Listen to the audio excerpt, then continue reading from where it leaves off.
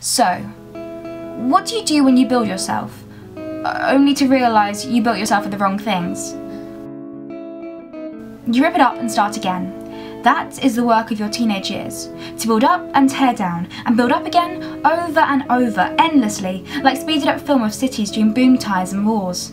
To be fearless and endless in your reinventations, to keep twisting on 19, going bust and dealing it again, and again. Invent, invent, invent. They do not tell you this when you're 14, because the people who will tell you, your parents, are the very ones who built the thing you're so dissatisfied with. They made you how they want you. They made you how they need you. They built you with all the things they know and love, and so they can't see what you're not. All the gaps you feel leave you vulnerable. All the new possibilities only imagined by your generation and non-existent in theirs. They had done their best with the technology they had at hand at the time, but now it's up to you, small, brave future, to do your best with what you have. Don't limit a child to your own learning, for he was born in another time.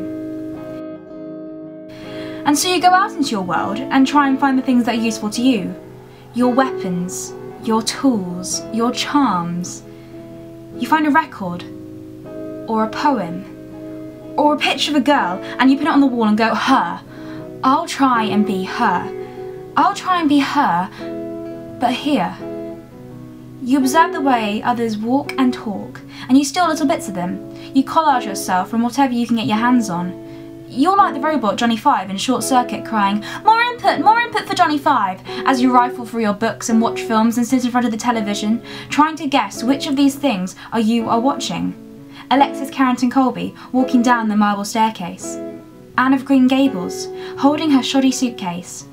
Kathy wailing on the moors. Courtney Love wailing in her petticoat. Julie Burchill gunning people down. Grace Jones singing Slave to the Rhythm. That you will need when you get out of there. What will be useful? What will be eventually you? And you will be quite on your own when you do all this. There is no academy where you can learn to be yourself. There's no line manager slowly urging you towards the correct answer. You are the midwife to yourself and will give birth to yourself over and over in dark rooms, alone. And some versions of you will end in dismay or failure. Many prototypes won't even get out the front door, as you suddenly realise that no, you can't style out an all-in-one gold bodysuit and a massive attitude problem in Wolverhampton. Others will achieve temporary success, hitting new land speed records and amazing all around, and then suddenly, unexpectedly exploding. But one day, you'll find a version of you that will get you kissed, or befriended, or inspired, and you'll make your notes accordingly, staying up all night to hone in and improve upon this tiny scratch of melody that worked.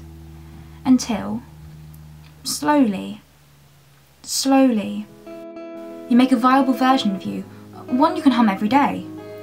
You'll find the tiny, right piece of grit you can purl around until nature kicks in and your shell will just quietly fill with magic, even while you're busy doing other things. What your nurture began, nature will take over and start completing until you stop having to think about who you're being entirely, as you're too busy doing now, and 10 years will pass without you even noticing.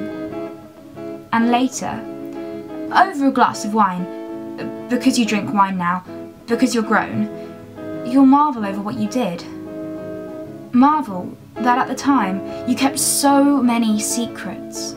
Tried to keep the secret of yourself. Tried to metamorph in the dark. The loud, drunken, fucking eyeliner smeared, laughing, cutting, panicking, unbearably present secret of yourself.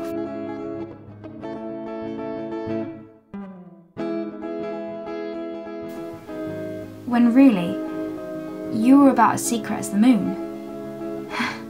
And as luminous under all those clothes.